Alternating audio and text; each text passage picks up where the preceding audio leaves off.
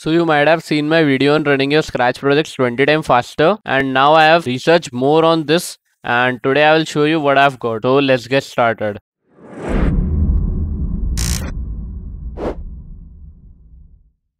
So the thing I found out that if you go to the C inside of this, so here you can see we have a different type of scripting here.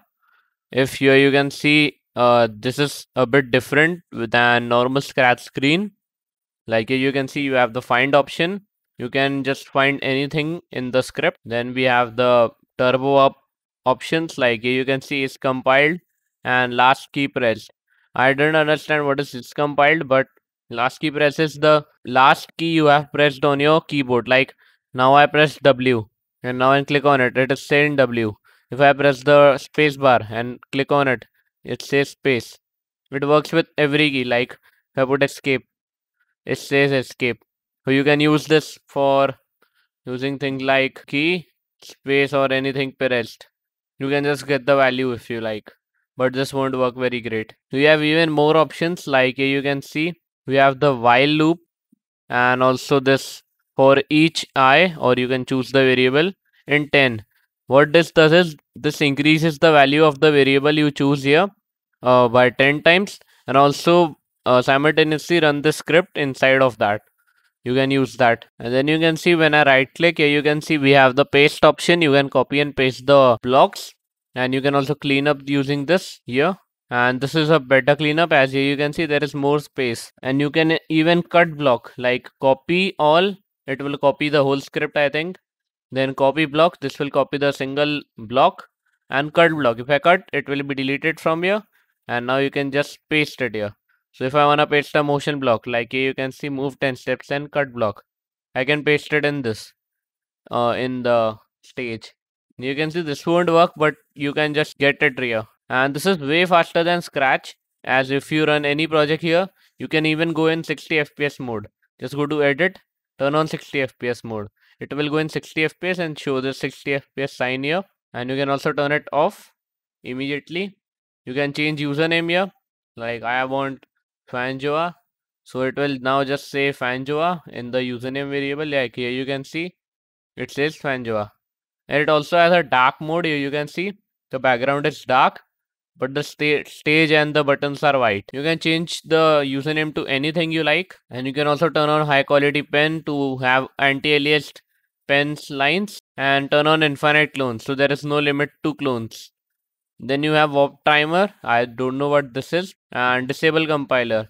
So it will just run normal Scratch like thing if you disable the compiler. And advanced settings help. You can just click on it to get advanced settings help, like the warp timer, the infinite clones, anything here. If you want the settings help, and you can get the help source code, feedback, and bugs. You can help translate turbowarp in different languages. You can see it is in many languages, but you can still help. And you also have this different one for the backdrops. Here you can see we have for each J instead of I in other sprites, and here we have J in this. It automatically creates the variables. If I just run the script, you can see I and J we have there. You can also delete this if you want, and it will be automatically created when the script runs. You can also save it, and it will run in Scratch. It will work and it will be ready to import, even the it's compiled and the other block. So to check if it is running in Scratch, you can just do thing like put all the blocks which are not available in Scratch, but here, like the while, for each, and also we are putting here this is compiled and the last key pressed, to make them like at least work or prevent any glitches. You can just put them inside of them and just join them like this. So now I'll save this, and you can see it is downloaded project 2.sb3, and now I will just import it in Scratch. So I have opened Scratch, load from computer, and here you can see I've opened it, and here you can see this is working like just normal blocks.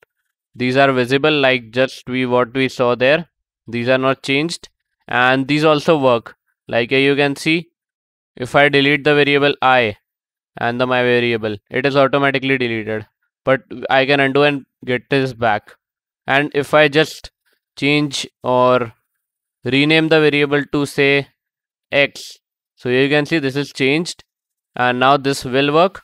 So let's try this script.